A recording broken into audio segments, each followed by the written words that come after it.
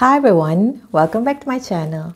If you're new here, my name is Madam Shaza and I teach science for Form 1, Form 2 and Form 3 at Sekolah Menengah Sains Tuanku Munawir. On today's activity, we are going to do activity in your textbook on page 49. Activity 2.2 to create a model or simulation to describe the breathing mechanisms.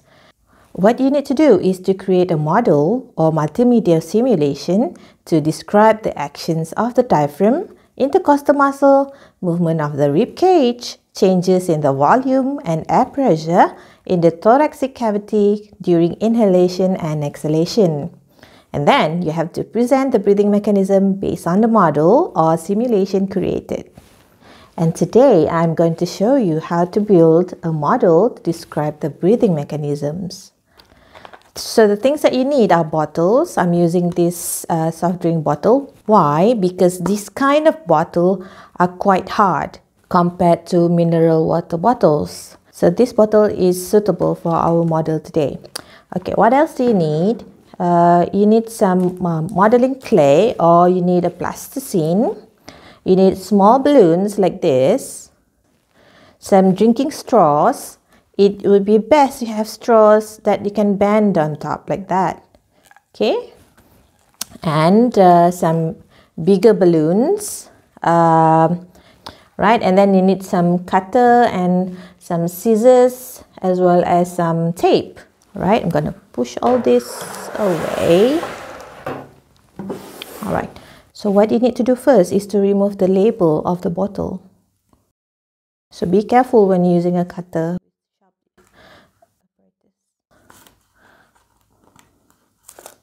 Okay.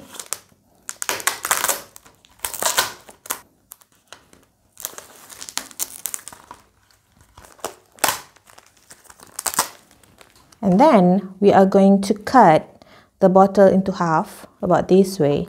We are going to use the upper part of the bottle, but we can also use the lower part. All right? Be careful when you're using a cutter, yes?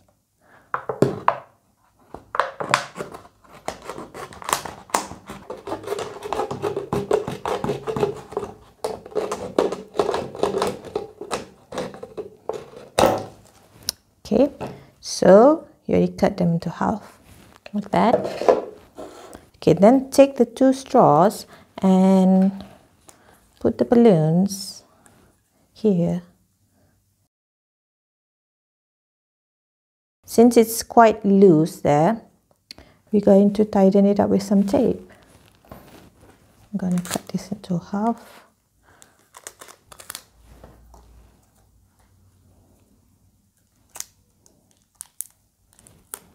Okay.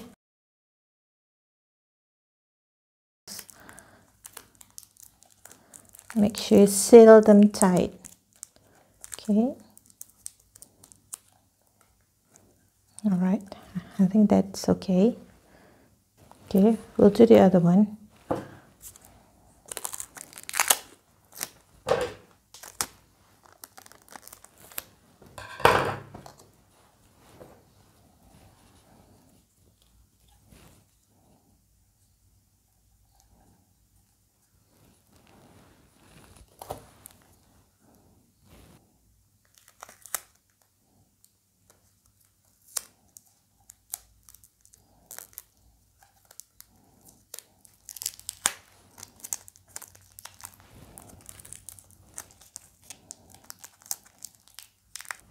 Okay, so now you already have two straws with balloons, small balloons attached to it at the end of it. All right. Okay, so what are we going to do now?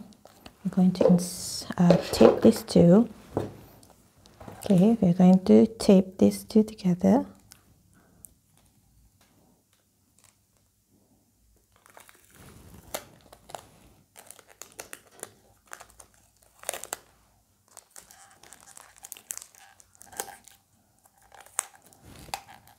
This is slightly smaller than this one.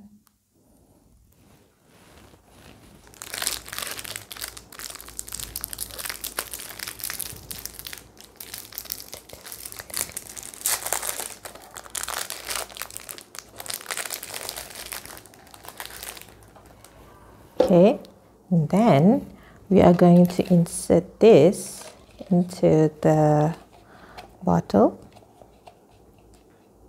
Okay, and take some plasticine or modeling clay.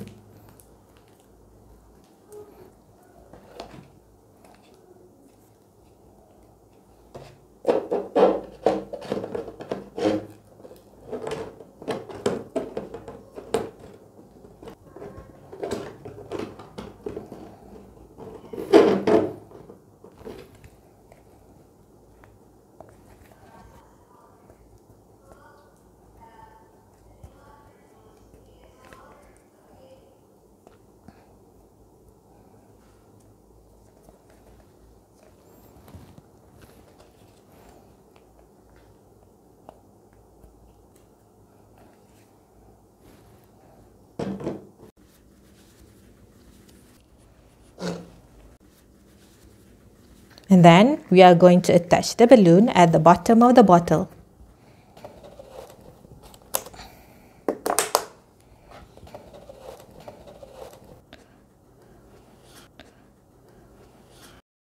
Okay, done. As you can see from the model here, when relaxed, the diaphragm curves upwards in a dome shape. During inhalation, the diaphragm contracts so it flattens. As you can see, the balloons in there expand. It shows that the air is moving into the lungs.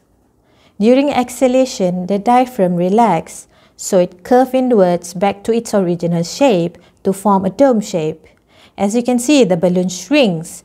It shows that the air moves out from the balloon. Other than the action of the diaphragm, the action of the rib cage and intercostal muscle also play an important role during exhalation and inhalation. During exhalation, the intercostal muscle relaxes, hence the rib cage moves inwards. If I press the bottle here to show the action of the rib cage, as you can see the rib cage going inwards, the balloon shrinks. It shows that the air is pushed outwards. During inhalation, the intercostal muscle contracts, so the rib cage moves upwards and outwards. As you can see, the balloons expand. This shows that the air moves into the lungs during inhalation. From this model, you can see the gray balloon here represents the diaphragm. Meanwhile, the bottle here represents the rib cage. The two balloons inside represents the lungs, the left and the right lungs. Meanwhile, the branches of the straw inside there are the bronchioles. And the tube that going outwards is the trachea.